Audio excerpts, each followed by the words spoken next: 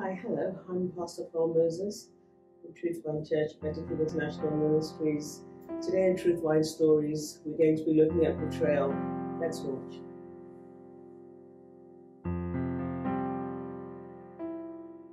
So, tell me, how is Andrew?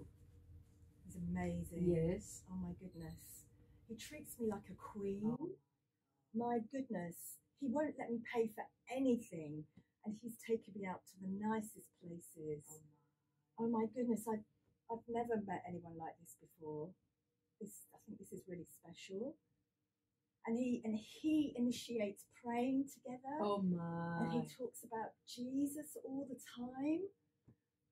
Oh, you're so blessed. Oh my goodness. I know. I'm like, wow, I'm nervous because this is really special.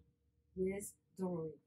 I'm going to pray for you, yeah? We're going to pray. Please, I need prayer. Thank you. Thank you. So, Heavenly Father, thank you, Lord. Thank you for this relationship happening right now for Sarah, Lord, and Andrew, Lord. I really pray that everything is going well, Lord. And I prophesy right now that Andrew is the right one, that Andrew, as he treats you like a queen, you will be a queen for him, and he will be a king for you in Jesus' mighty name. Father, I haven't heard from Andrew in ages. I really want to know what's happening. Jesus, please help me. I really want to depend on you and give my heart to you. Thank you, Jesus. Please show me in Jesus' name. Oh, notification, Facebook. Judith's page. I haven't heard from Judith in a while either. Let's have a look, see what she's up to.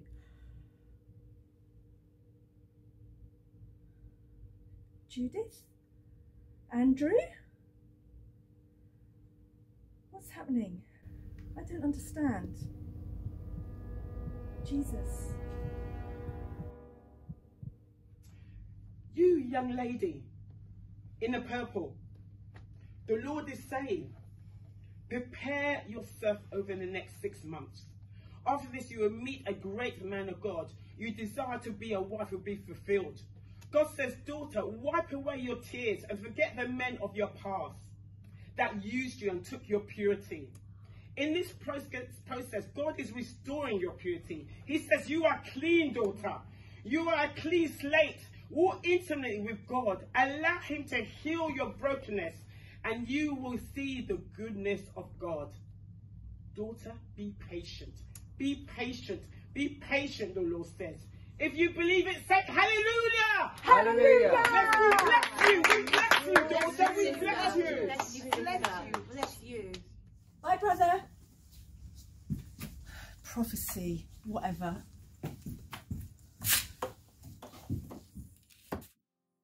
Wow, betrayal hurts. And at some point in our lives, at some time, we may well have felt the hurtful sting of betrayal. And that pain, it's really something that we have a choice of carrying with us for the rest of our lives, or it's something that we can learn to let go and so that we can move on. The Bible deals with the topic of betrayal quite a bit and tells us how it hurts, tells us how to forgive, and tells us even how to let the pain go and how to let ourselves heal. The depth of the pain of betrayal can cause in Psalm 55, verses 12 to 14, which reads, "For it's not an enemy who taunts me, then I could bear it. If not an adversary who deals insolently with me, then I could hide from him. But it's you, a man, my equal, my companion, my familiar friend. We used to take sweet counsel together. Within God's house, we walked in the throng." When we look at the clip, what happened? Discernment, perhaps should have been better off, oversharing. But betrayal is theft. It is theft, it is stealing, and we see that Sarah lost her sense of peace, lost her sense of well-being, lost the joy and the innocent delight. These things were effectively stolen from her. There's lots of examples of betrayal in the Bible. Joseph and his brothers, Jacob and Esau, Absalom and David, Jesus and Judas. And the Bible reminds us that God does not turn a blind eye to betrayal. There are spiritual consequences for committing betrayal. Proverbs 19:5 tells us that a false witness will not go unpunished, a liar will not escape. But the most important thing I think that we have to take from this is what happens to Sarah, where she struggles even to receive a prophetic word, struggles even to see potentially the brother that might even be the fulfillment of that prophetic word. Jesus was a great example of how to deal with betrayal. When he faced the betrayals of Judas, he was able to forgive those who hurt him. So we must look to forgive those who harmed us in these situations. He reminds us of God's strength. He reminds us that with God, we can get through anything. And just as a parting word, perhaps you are one who betrayed someone else. The reasons for these things can be many. Could be jealousy, could be greed, could be power, could be fear. So many things that can cause betrayal, can cause people to push in this way. But it's an opportunity to repent. An opportunity to repent. So if you need to repent and make right, believe God. Say you're sorry, and He'll forgive you. And if you need to forgive, today's the day. Release that person and move on into everything God has for you. So Heavenly Father, just pray right now for every single person who has suffered from betrayal, Father Lord, everyone who feels that their life has changed irrevocably and doesn't quite know how to make it forward.